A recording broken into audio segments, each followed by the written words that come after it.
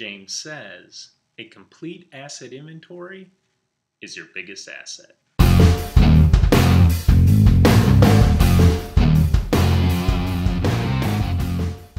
Who is James? James has almost 20 years of asset management experience in the areas of property management, space management, operations and maintenance, capital planning and project management, and energy.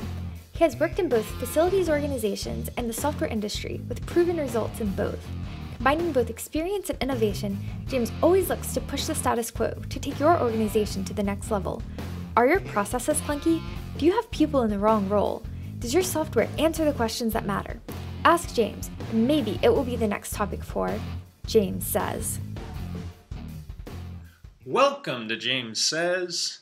This is the second installment of the James Says video series. If you have seen my first video, welcome back. If you haven't had a chance to check out that first video, definitely go check it out. It talks a little bit about the audience that I'm trying to reach with this video series, and it has a pretty cool topic that I think is worth a look. So definitely go check that out. So the topic for this video is James says a complete asset inventory is your biggest asset. So why would it make a statement like that? Because I feel like the information stored in a complete asset inventory is an ROI force multiplier, right? It is the common denominator across all pillars of facilities management to include real estate portfolio, space management, operations and maintenance, capital planning and project management, and energy. It is the common denominator that goes across all pillars. And so many of you, when you think of asset management or you think of collecting asset data, probably still have that tunnel vision of asset data is so that you can bring it to operations and maintenance so that you can perform PM or do your preventive maintenance tasks. If this is you and you're still kind of thinking this way, I made this video to take off those blinders. PM is an important part. I'm not going to say that preventive maintenance isn't important. It is an important part, but I would almost argue that it's not even the most important part of operations and maintenance when you're talking about the data stored in an asset inventory. And so let's actually take each pillar one by one and let's explain the ROI or the benefits that you'll get by having a complete asset inventory. So let's start with capital planning. And you're probably thinking, asset management, capital planning, why are you going? Well, I'm going there. It's a very important part of why you would want to have a complete asset inventory. So typically when you think about capital planning, you think about trying to get information or enough information so you can make strategic plans and be able to budget and analyze kind of your vision for facilities for the future, right? And a lot of people do this by basically using a bunch of calculators, right? So you're using various coefficients and various breakdowns of a building and for what the building's used for and how long it's been around and how it's deteriorating and where it's located to basically come up with some number that tells you the condition of that facility, which then in turn relates to dollars, right? To say this is how I need to budget for my facilities going forward. And that's all well and good, and that gives you an idea and it gives you information, but it doesn't give you anything that you can act on. That's the difference. When you do a strategic plan, and ultimately when you put that plan into motion and you go and ask for approval for money or budgets or to push forward a certain project or to do whatever, what are you acting on? Are you acting on a number? Or are you acting on, here is a list of assets or a list of items that we need to address, and here's why. If you go to building ABC, whatever it is, it has carpet in it that is 12 years old that should have only lasted 10 years. We can go this direction, or this direction, depending upon what carpet we want to replace it with, and this is how much it's going to cost per square foot. There is a chiller in the basement of that facility that's providing the cooling to the whole building. It's already 4 years beyond its useful life. We can replace it a number of different ways, and here's what it's going to cost, and so on and so on and so forth. You are actually providing a guide to the people that are doing strategic planning based on real data, which are real assets that you can go out and touch and say, this is specifically the asset we need to address in the next 2 years. So let's talk about operations and maintenance a little bit. I mentioned in the beginning of the video that a complete asset inventory will help when it comes to preventive maintenance.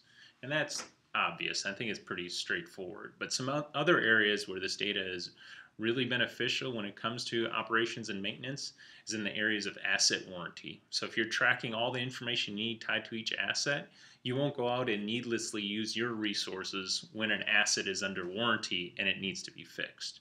Right? It also helps you with root cause. So when you go out and actually are working in front of an asset, whether it be a piece of equipment or some area within a facility, if you're identifying the asset that's being worked on, it helps you to identify where problems may be coming from, and you can start to establish trends, right?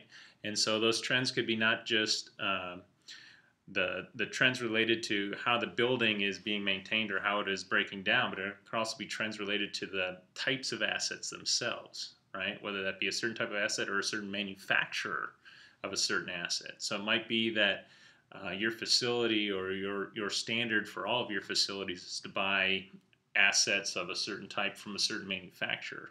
And you may find that by tracking which assets are breaking down at which times, you may find that that manufacturer is actually the root cause of why you're having so many occurrences of whatever the problem may be, right? And so being able to establish these trends in operations and maintenance are important. Obviously support your preventive maintenance tasks, warranty, root cause analysis. All those require a complete asset inventory and be able to identify assets as you're working on.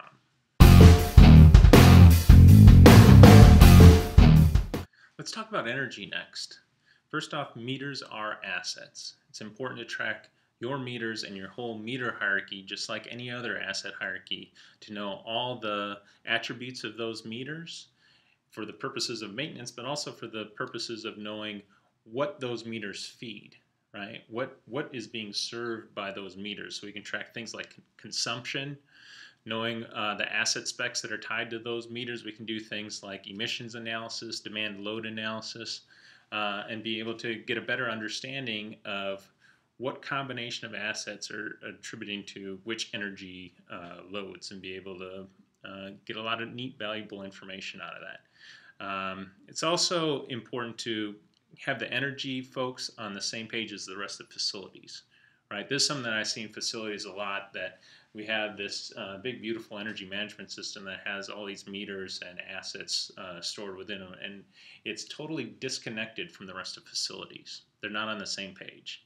Well, it's time to bring the energy group to the table, bring them all in, right? And let's get everyone talking and communicating the same way. They're the same assets that are being dealt with, whether it be in operations and maintenance or in capital planning or in energy.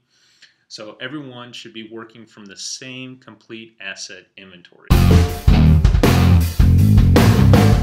Okay, let's talk about space management.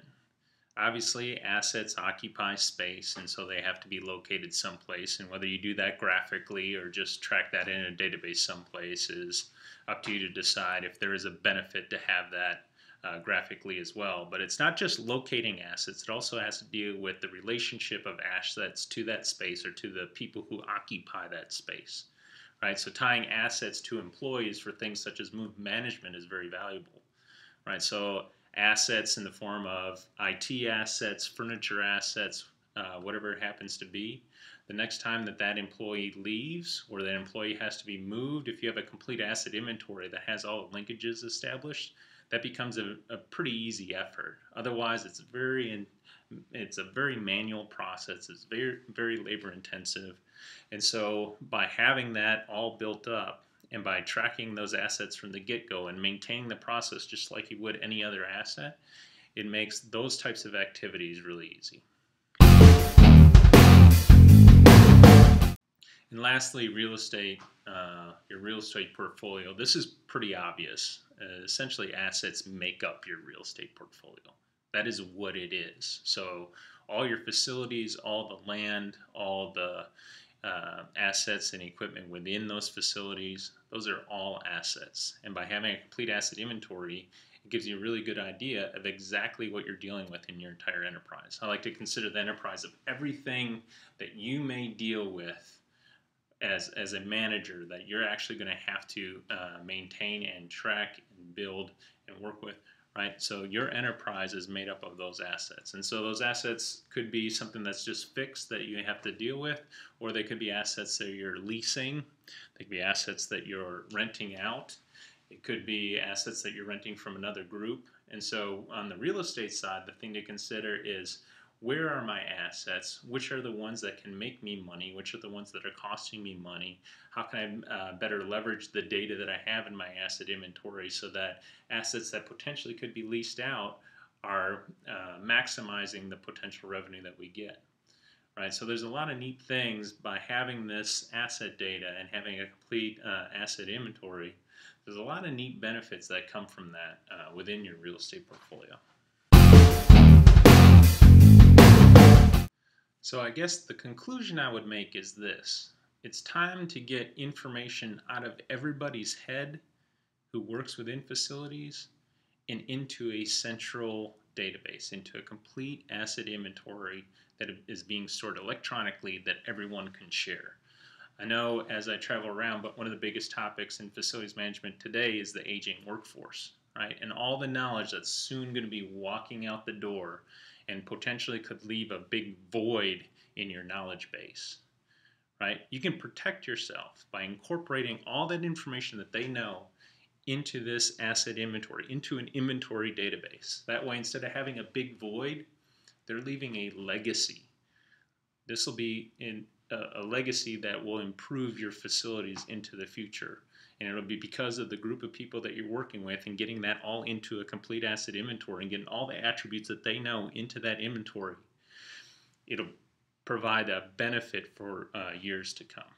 If nothing else, if none of the other pillar reasons provided enough benefit, that reason alone should be an important reason why an asset inventory is crucial to the success of any facilities manager. And that's why James says a complete asset inventory is your biggest asset.